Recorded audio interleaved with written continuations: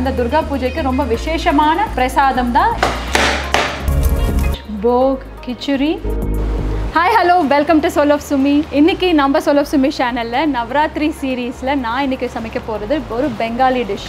அதனால தான் நானும் பெங்காலி டைப்ல சாரி எல்லாம் போட்டிருக்கேன். ஸோ பெங்காலி சாரி மட்டும் கிடையாது, என்னோட பெங்காலி ஃப்ரெண்ட் நமஸ்கார் சுப்ரியா பால், இவங்க தான் என்னோட Bengali friend. So very close friend two. சூப்பரான ஒரு ஆத்தென்டிக்கான ஒரு பெங்காலி டிஷ் சமைச்சு காமிக்க போறாங்க. வாங்க வீடியோக்குள்ள போகலாம். நீங்க இன்னைக்கு என்ன சமைக்க போறீங்க? நம்ம பெங்காலி கிச்சன்ல வந்து it is a staple food. எந்த பெங்காலி வீட்லயும் வந்து கிச்சுரி சாப்பிடாதவங்க இருக்கவே மாட்டாங்க. கோயம்புத்தூர்ல வந்து பருப்பு சாப்பாடு செய்யற மாதிரி பெங்கால்ல வந்து கிச்சுரி செய்வாங்க. நாங்க துர்கா பூஜா செலிப்ரேட் பண்ணும்போது சாமிக்கு வைக்கிற போக் வந்து கிச்சுரி. போக் தாலி இது வந்து அவங்க வந்து துர்கா பூஜை நம்மளோட ஊர்ல வந்து நவராத்திரியில விதவிதமா பண்ற மாதிரி அவங்க ஊர்ல வந்து இந்த துர்கா பூஜைக்கு ரொம்ப விசேஷமான பிரசாதம் தான் இன்னைக்கு சுப்ரியா நமக்கு செஞ்சு காமிக்க போறாங்க. என்னென்னலாம் யூஸ் பண்றோம் இந்த டிஷ்க்குன்னு?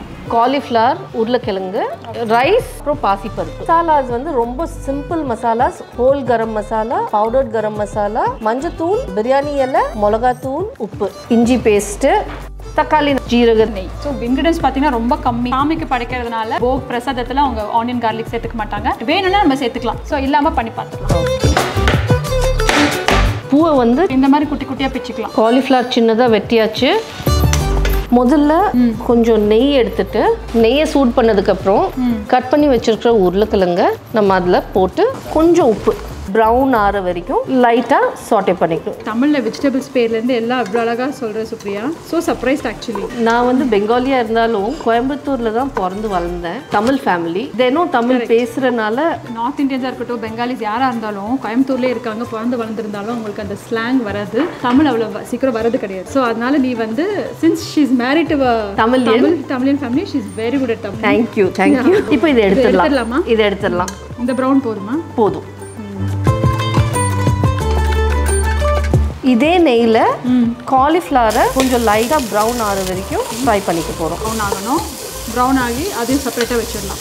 ஆமாம். இப்போ கேரட், பட்டாணி வீட்டில் என்ன காய் வச்சுருக்கீங்களோ ஆட் பண்ணிக்கலாம். இந்த மாதிரி லைட்டாக ப்ரௌன் ஆகிற வரைக்கும் ஃப்ரை பண்ணிவிட்டு நம்ம எடுத்து இது சைடில் வச்சிடலாம். நான் மறுபடியும் கொஞ்சம் கீ ஆட் பண்ணிக்கிறேன். பட்டை, கிராம்பு, ஏலக்காய் இது எல்லாத்தையும் போட்டு ஜீரகத்தை போட்டு அதையும் கொஞ்சம் தாளிச்சிட்டு வணக்கினதுக்கப்புறம் தக்காளி ஆட் பண்ணுறோம். தக்காளி நல்லா வணங்கணும். இப்போ தக்காளி வணங்கினதுக்கப்புறம் இஞ்சி பேஸ்ட் மட்டும், பூண்டு போடக்கூடாது, வெறும் இஞ்சி. ஸோ குட் பாக்ஸ் பற்றி what you two in good box? உங்களோட கிச்சனில் என்ன பண்ணுறீங்க? எங்கள் எல்லாத்துக்குமே வந்து ஒரு ஸ்வீட் டூத் இருக்குது. எல்லாத்துக்கும் சாப்பிட்டதுக்கப்புறம் கொஞ்சமாவது இனிப்பு சாப்பிடணும்னு இருக்கும். அந்த இனிப்பை வந்து எவ்வளோக்கு எவ்வளோ ஹெல்த்தியாக பண்ண முடியுமோ, நல்ல இன்க்ரீடியன்ட்ஸ் யூஸ் பண்ணி பண்ண முடியுமோ அவ்வளோ ஒரு முயற்சி இந்த good box. That is call it's good box. நம்ம ரெகுலர் ஒயிட் சுகர் அந்த மாதிரிலாம் இல்லாமல் ரேஞ்ச் ஆஃப் லட்டூஸ் செய்கிறோம். அதில் வந்து வெள்ளை சர்க்கரையே யூஸ் பண்ணுறது இல்லை. அது ராகி லட்டுவாக இருந்தாலும் சரி, கம்பு லட்டுவாக இருந்தாலும் சரி, அதில் வந்து வெறும் கரும்பு சர்க்கரை, ஆமண்ட்ஸ், டேட் அதெல்லாம் யூஸ் பண்ணி எனக்கு கொடுத்துருக்க சுப்ரியா. ஹெல்தி லட்டு கொடுத்தாங்க.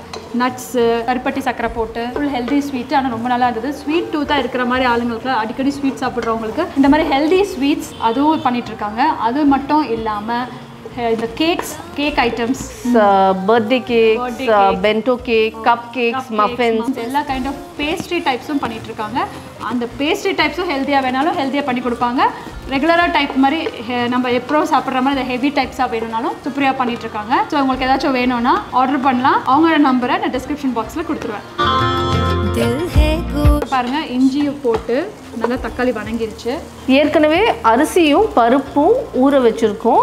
1 டம்ளர் அரிசி, 1 டம்ளர் பாசி பருப்பு. அரிசியும் பருப்பும் போட்டு கொஞ்சம் வணக்கணும். 1 டம்ளர் அரிசி, 1 டம்ளர் பருப்பு. இதுலயே வந்து நம்ம 2 விதமா பருப்பு கூட சேர்த்திக்கலாம். ஒரே விதமான பருப்பு இல்லாமல் நம்மளுக்கு 2 விதமான பருப்போட சத்தும் கிடைச்சிரும்.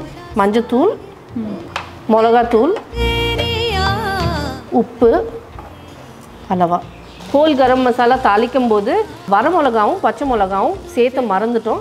இப்போ சேர்த்திக்கலாம். இப்படி மறந்தாலும் நீங்களும் அதே மாதிரி அப்புறமா சேர்த்துக்கலாம், தப்பில்லை. இது கொஞ்சம் நேரம் வணங்கினதுக்கப்புறம் இதில் வந்து தண்ணி சேர்க்கணும். ஒரு 5 டம்ளர் தண்ணி சேர்த்த போகிறோம். 5. இது ஒரு அரைவாசி வெந்ததுக்கப்புறம் வெஜிடபிள்ஸ் ஆட் பண்ண போகிறோம். இல்லாட்டி வெஜிடபிள்ஸ் ரொம்ப குழஞ்சி போயிடும். இது வேகணும். ஸோ நம்ம வந்து அரிசி பருப்பு தண்ணி எல்லாம் வணக்கி நல்லா தண்ணி ஊற்றி வச்சாச்சு. ஒரு 5 to 7 minutes கழிச்சு நம்ம அரிசி கொஞ்சம் அரைவேற்காடாக இருக்கிறப்போ திறந்து பார்த்துட்டு நம்ம நெக்ஸ்ட் ஸ்டெப் பண்ணலாம். ஸோ சுப்ரியா இது ஓப்பன் பண்ணலாமா? ஒரு 5 to 7 minutes ஆயிடுச்சு. இப்போ ஓப்பன் பண்ணலாங்க. இப்போ கரம் மசாலா சேர்த்திக்கோங்க. நெய்யில் வணக்கி வச்ச வெஜிடபிள்ஸ் மறுபடியும் இதில் சேர்த்திக்கலாம். ஓகே. இதில் நம்ம வந்து பட்டாணி கேரட் இதெல்லாம் கூட சேர்த்திக்கலாம். வெஜிடபிள்ஸ் சேர்த்துனதுக்கப்புறம் இன்னொரு 2 டம்ளர்ஸ் தண்ணி சேர்க்குறோம். ஓகே. நம்ம நிறைய தண்ணி சேர்க்குறங்காட்டி நம்ம முதலே வந்து உப்பு அளவு தெரியாது. செக் பண்ணிவிட்டு அப்புறம் போடுறோம். 5 டம்ளர்ஸ் தண்ணி ஊற்றி அப்புறம் 2 டம்ளர்ஸ் ஊற்றிருக்கேன். இப்போ நான் இன்னொரு டம்ளர் ஊற்றுறேன். தப்பு இல்லை, ஏன்னா நமக்கு இது வந்து நல்ல குலைவாக தான் வேணும். 5 minutes இது அப்படியே ஹைலியாக இருக்கட்டுமா? ஹைலியாக இருக்கட்டும். ஓகே. நீங்கள் பார்த்துக்கோங்க, ஓப்பன் பண்ணி அப்பப்போ கிண்டி பார்த்துக்கலாம். தப்பே இல்லை, ஒன்றுமே ஆகாது. ஸோ அப்பப்போ பார்த்து நம்ம தண்ணி சேர்த்துக்கலாம். நம்மளாம் வந்து சாதத்துக்கு பொரியல் பண்ணுற மாதிரி அவங்க வந்து கிச்சடிக்கு ஒரு சைட் டிஷ் பண்ணுறாங்க, கத்திரிக்காய். ஸோ அதை நம்ம சின்ன சின்ன பீஸாக கட் பண்ணி வச்சுருக்கோம். இதை நம்ம வந்து மேரினேட் பண்ணுறோம். மிளகாத்தூள், மஞ்சத்தூள், உப்பு மட்டும் சேர்த்திட்டு ஆயில் கொஞ்சம் போட்டுமா? ஆயில் ஆமாம். இது நல்லா பெகுன் பாஜா ஃப்ரை பண்ணலாம் இந்த எண்ணெயில். இல்லை பார்த்தீங்கன்னா அது ஒரு தாலி மாதிரி. ஸோ அதில் வந்து இந்த மாதிரி பெகுன் பைஜா, ரைஸ், நிறைய ஐட்டம்ஸ் அக்கம்பனிமெண்ட்ஸ் வேறு வச்சுருப்பாங்க. ஒரு வெஜிடபிளை பேட்டர் ஃப்ரை பண்ணி கத்திரிக்காய் வச்சு தான் செய்யறது. அதுக்கு பேர் வந்து பெகுனி. டீப் ஃப்ரை பேட்டரில் போட்டு டீப் ஃப்ரை பண்ணி அதுவும் வைப்பாங்க. பப்படம் வைப்பாங்க, ஸ்வீட் சட்னி, அப்புறம் ஒரு மிக்ஸ்டு வெஜிடபிள் ஒன்று இருக்கும். அது ரொம்ப முக்கியமானது.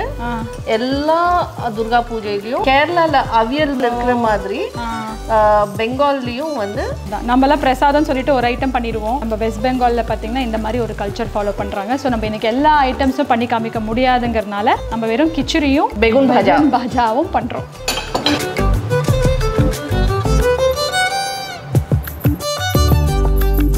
Rice almost done. இது வந்து கொஞ்சம் ரொம்ப ட்ரையாக எடுக்க வேண்டாம், கொஞ்சம் கொலக்கொலானே எடுத்துடலாம் இல்லையா? இறக்கும் போது கொஞ்சம் நெய் ஊற்றி கொஞ்சம் மல்லித்தலை சேர்த்திட்டா நல்ல மனமாக இருக்கும், சூப்பராக இருக்கும். ஸோ நம்மளோட நவராத்திரி ஸ்பெஷல் பெங்காலி டிஷ் போக் கிச்சுரி தயாராகிடுச்சு. ஸோ இப்போ நம்ம வந்து இதை டேஸ்ட் பார்த்துடலாம் எப்படி இருக்குன்னு. நம்ம சுப்ரியாக்கு சொல்லணும் இல்லையா? நம்ம கத்திரிக்காயோடு சேர்த்து கிச்சுரியை சாப்பிட போகிறோம். நல்லா சூடாக இருக்குது. பர்ஃபெக்ட். உப்பு காரம் எல்லாம் கரெக்டாக இருக்குது. ரோஸ்டட் பாப்பட் இதோட